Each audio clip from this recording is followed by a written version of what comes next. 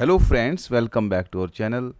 In this video, we are going to discuss few questions about digital design which are based on pulse stretcher and pulse compressor. And these questions are very frequently asked questions these days.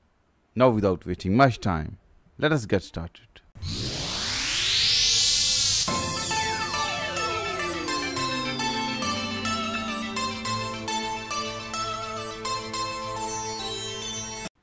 Friends, the very first question is on your screen where you have to design a pulse stretcher.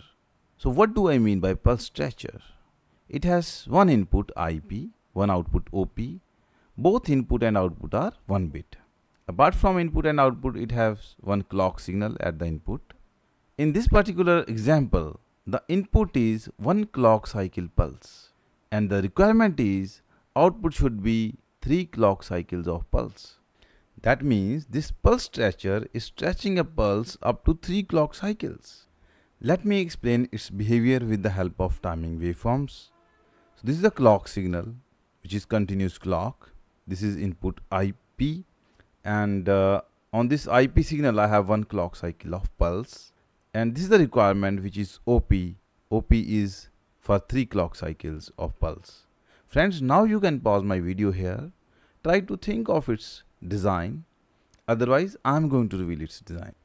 Friends, let me reveal the behavior of pulse stretcher with the help of timing waveforms. We already discussed clock and input signal IP. IP is 1 clock cycle pulse. Let us put one flip-flop at this IP, and let us say IP underscore FF1 is the output of first flip-flop, which will be again a pulse but delayed by 1 clock cycle with respect to the signal IP. Let us put one more flip-flop and let us name the output of second flip-flop as IP underscore FF2. It will again be a pulse but delayed by 1 more clock cycle with respect to the signal IP. Now let us add IP underscore FF1 and IP underscore FF2. Let us put a OR gate and we will get OP, which is our requirement. It will be a pulse of 3 clock cycles because one cycle is IP. Second cycle is IP underscore FF1 and third cycle will be given by IP underscore FF2. This is how we get a pulse stretcher which stretches 1 clock cycle pulse into 3 clock cycle pulse. Now let me reveal its design, which is very simple after observing these waveforms. I simply need to put one flip-flop 1, which will give me IP underscore FF1 at its output.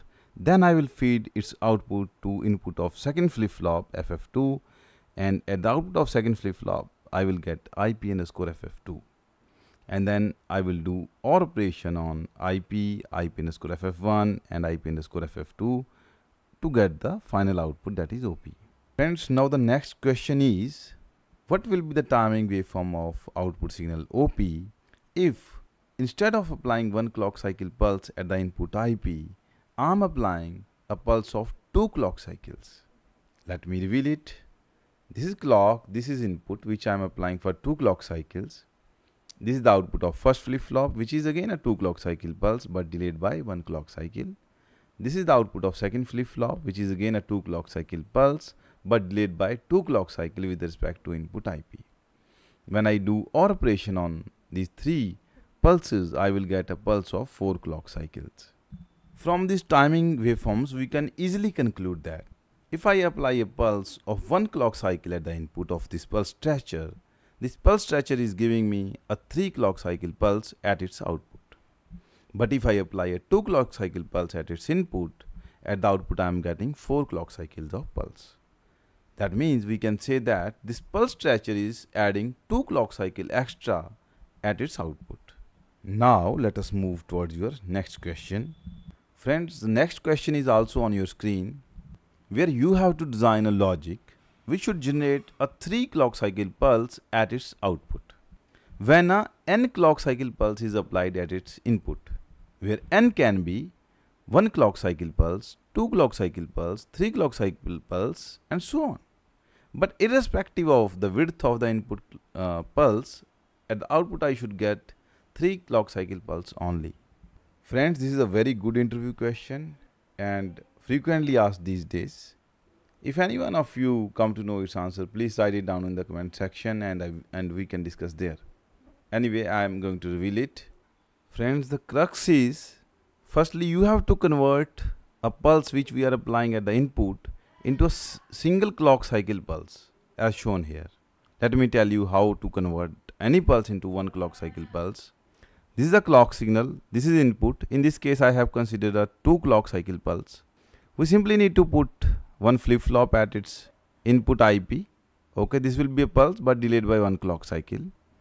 Then what we have to do, IP and operation IP underscore FF1 bar. So we will get a pulse here in this duration. Now once we get a 1 clock cycle pulse, then I already discussed in the beginning part of this video that we can stretch it to 3 clock cycles by putting 2 flops and doing the OR operation.